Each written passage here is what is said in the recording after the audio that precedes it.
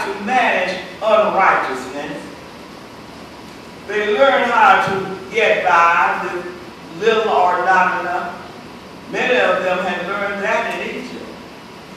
And so they went back to being satisfied. And yet God had to go back to the loins of Hilkiah and the womb of his wife and fashion a person in the womb, anoint and appoint him. You will proclaim what I want you to do, and you will do it the way I want it done. Thus says the Lord. Of course, you know Jeremiah didn't want to do it. He said, if I don't do it, it's like fire burn up in my bones. So, and just like God chose Jeremiah's parents, God showed your parents and my parents and placed with them the desire and the promise for such a time as this. They would pass on, but the promise and the anointing would live on through you and through me. We are still in the call. God is still expecting great things. In chapter 8 of Jeremiah, Jeremiah calls the message careless treatment, because the people are being told that everything is all right when everything is really all wrong. And so Jeremiah has challenged that. That for such a time in which we live, we could say the same thing. But there is a great deficiency in compassion.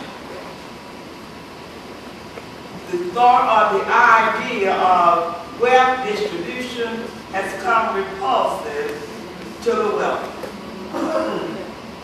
The possibility of sharing power terrifies those who are in power to the extent they are willing to do anything to compromise even the possibility of shared power.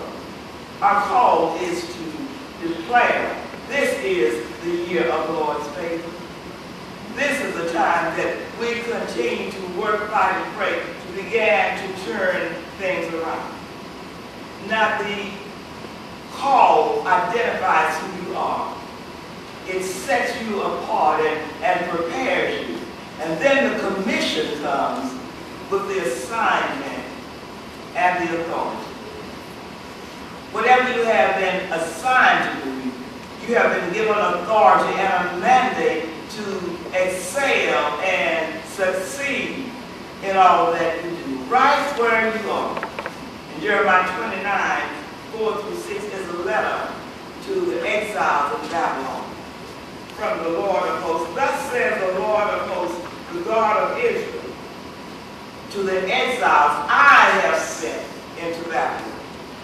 You are to succeed and excel in every way right where you are in Babylon.